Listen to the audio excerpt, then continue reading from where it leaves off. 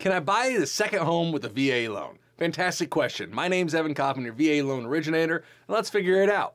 Let's say now you saw that beautiful home, it's on the beach or in the mountains, and you're somewhere it's landlocked or whatnot, and you want to get that next home that you can go enjoy and be with your family.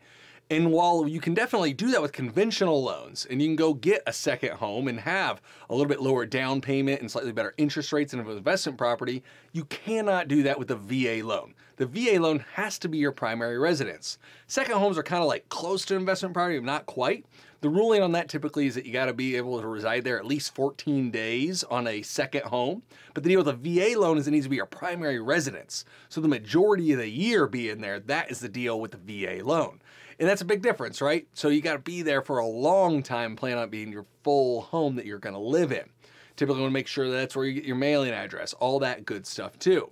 Now, here's the deal though. You can purchase a home as your primary residence, and then let's say you happen to move after that. Especially we work with almost entirely military families, PCS and making their moves all over the country, and veterans doing the same thing. And they decide, hey, I own my home, and let's say it's somewhere in California. And it was a nice home that they really loved, beautiful weather down Southern California or something like that.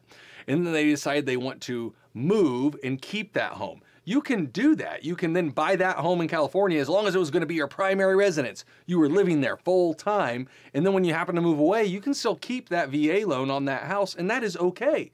Now that's going to limit, if you're going to keep it, it might limit some of your ability to use a VA loan in the future, and we have some other really good videos on that, on calculating VA county loan limits and how your loan limits apply when you have multiple outstanding VA loans. Because remember, if you have no outstanding VA loans, or you're selling your house that has a VA loan, and then you're going to free up all your VA eligibility, there is no 0% down loan limit on a VA loan, which is just incredible. We've helped folks with $1, $2+ million homes, VA loans, 100% financing, pretty crazy.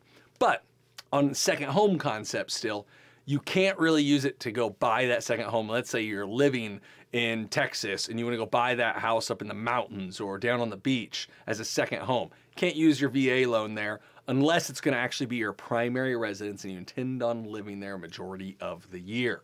So, can you use a VA loan for a second home or even like a vacation rental kind of deal?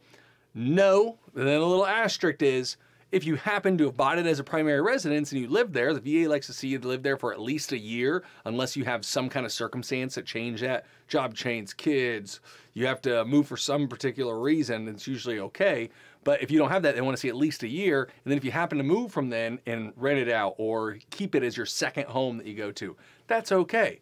But the deal is, originally, it's got to be your primary residence with you intending on living there. My name's Evan Kaufman, again, your VA loan originator. Please feel free to reach out. We help active duty military and veterans all across the country win a home with a VA loan. Take care.